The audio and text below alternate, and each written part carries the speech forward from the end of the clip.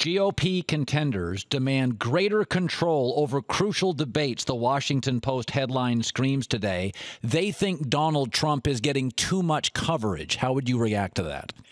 Well, it's like in your business, it's about ratings. One of the reasons you're so good, one of the reasons I happen to see you, and I've seen you many times before, but this one I'm watching you, my name gets mentioned, which was an honor, frankly.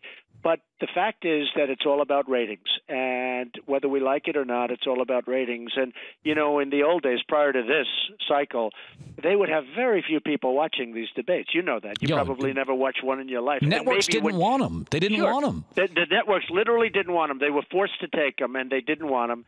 And as an example, CNN took the number. They got the largest rating in the history of CNN, when you think of that, okay? I mean, with all the catastrophes and all of the things they covered in the history of, they had 24 million people almost. And Fox, as you know, had the largest rating bigger than NFL games, bigger than anything. So what happens, they had 24 million people.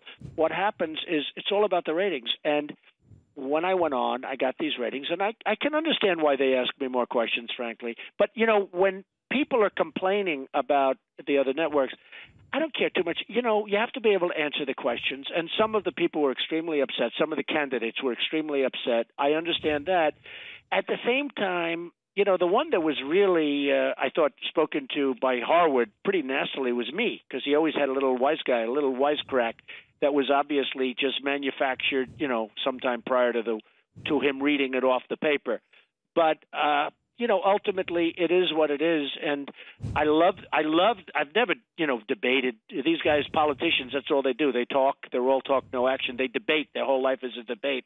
What happened is, I've done really well in the debates, and every time we have a debate, my poll numbers seem to go up, and the polls that they take as to who won the debate, every single one of them said Trump won. So I like the debating stuff, but they did I would say they treated us pretty unfairly compared to, let's say, Hillary and some of the other debates. I think even reasonable, moderate, left-leaning voices thought it was handled poorly. I agree.